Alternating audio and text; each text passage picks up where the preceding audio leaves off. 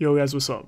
So recently a heap of my buddies have started getting back into Destiny a little bit, and after re-explaining how armor stats work and how you can get high stat armor now due to the seasonal changes, I thought I'd make a quick video that describes it all a little easier than I feel most YouTubers do, and of course I'll be showing you the new and best ways you can get yourselves a few sets of super high stat armor, and I'll be telling you guys why that is so important.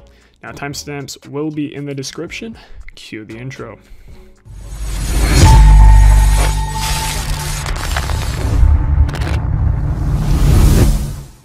Now real quick, before we get into the vid, I don't want to take up too much of your time, but I wanted to quickly let you guys know that I've started streaming on Twitch at twitch.tv/itsitticus. I play Monday, Wednesday, and Friday at the moment, Australian time, so keep in mind that might be Sunday, Tuesday, and Thursday if you're American or anywhere else in the world. All this support is greatly appreciated.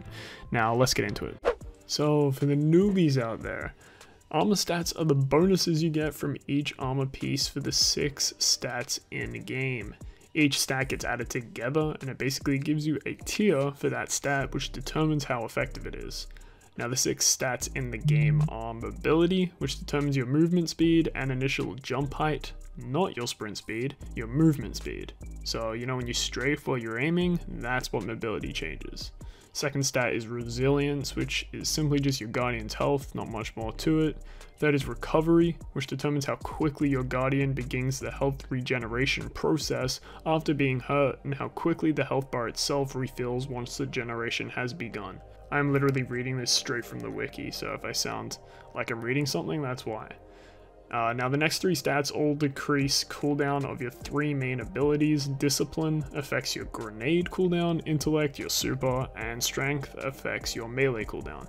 I also want to point out that each class ability is affected by a separate stat as well. So mobility is for the hunter dodge, resilience for the titan barricade, and recovery affects the warlock's rift cooldown.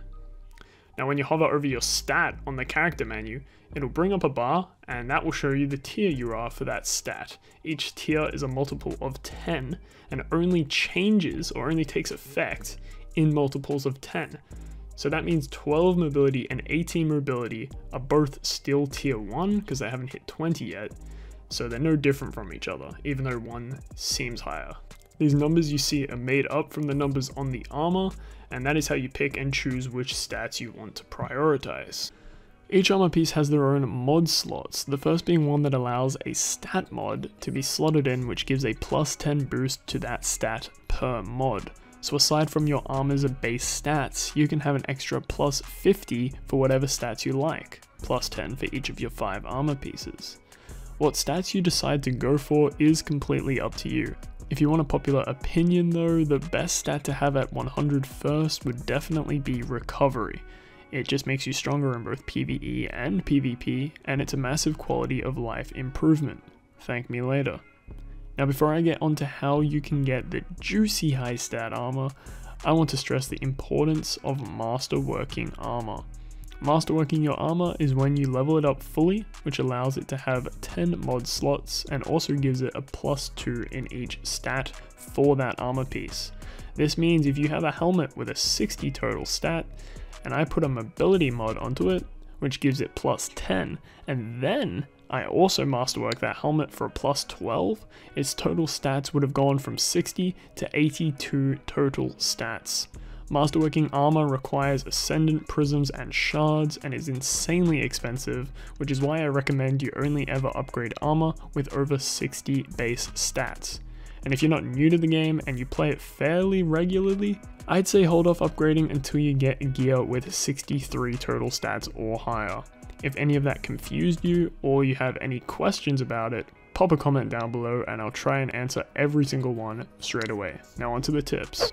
Before this season came out, the only ways you could increase your chances of getting high stat armor was doing Iron Banner bounties, cashing in Iron Banner tokens, or if you got lucky enough with a Garden of Salvation raid chest.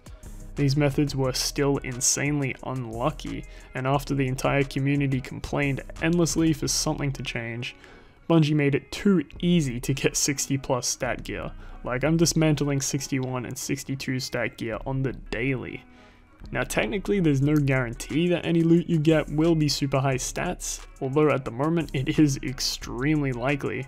But if you want a way to guarantee yourself a full set of 60 plus armor, every season pass comes with an entire set per character with insanely high stats. This season pass comes with 3 sets of armor, and the third is the one with the high stats. So if you have the pass, please make sure you do not dismantle this armor set. Now for those who don't want to get the season pass, or you already have it and are looking for some more high stat armor, the new season was changed so that all powerful gear drops and prime engrams have a much higher chance of dropping high stat rolls. That means every week you can get powerful rewards from playing a couple strikes, a couple games of Gambit, a couple games of Crucible, prime engrams that you find around, ranking up your Valor in Crucible, and all of the raids. And you can repeat all of these activities on all 3 characters. And now that every activity basically drops pinnacle gear instead of powerful, you have even more reason to go and get all the weeklies done every single week. So there you go. In short, every powerful or pinnacle drop is now almost guaranteed to give you something half decent at worst, and if you're stuck on what to prioritize, resilience for all characters, mobility for all characters except maybe Warlock, as low mobility can actually make your Warlock skating faster. If you don't really care about that, then high mobility is still good. Resilience is kind of worse than the other 2 and only makes a real difference if you play on Titan and go for insanely high resilience. The other 3, that's up to you.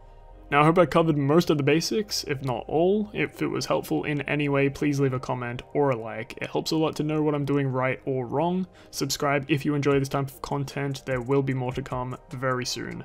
Have an awesome day, and I'll hopefully catch you again. Peace.